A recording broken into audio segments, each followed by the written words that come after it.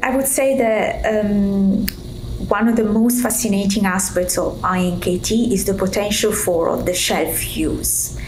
So we can really manufacture iNKT from any donor, we can expand them in the lab, and we can store them as we would do with any drug, really, on the shelf. The reason is that compared to conventional T cells, iNKT have a unique biology and they do not cause graft-versus-host disease. We call it also GvHD. This is a potentially lethal attack of the patients, recipients, healthy tissues by donor T cells because of their T cell receptor.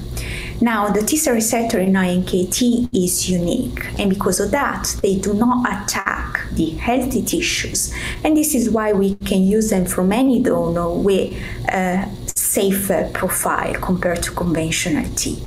From a manufacturing point of view, that means that we can expand them without requiring further engineering to remove the endogenous T cell, which is the T cell receptor, which is obviously required also for delivering their final therapeutic effect.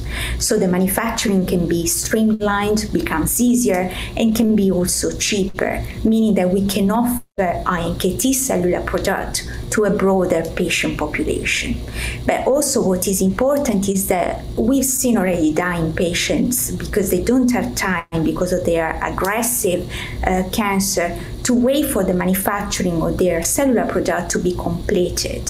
So having a product already ready to go, ready to use on the shelf that they can receive at any point can offer them the opportunity to receive this potentially curative approach at any time, regardless of their aggressive disease.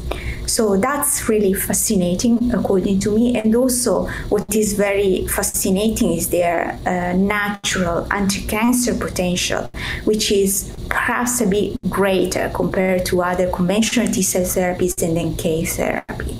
And the reason is that iNKT can reach some solid organs, for example, more easily compared to conventional T cells. So they can see the tumor, they can fight the tumor, but they can also find the suppressive microenvironment which is surrounding the tumor. So this is obviously leading to better responses, and at the same time they can orchestrate a potent immune response of the host immune cells against the tumor. And this is one of the important aspects that we also emphasized in our work presented at the tandem meetings, which is this ability to interact with the recipient immune cells and orchestrate immune responses that can be beneficial for the treatment of tumors.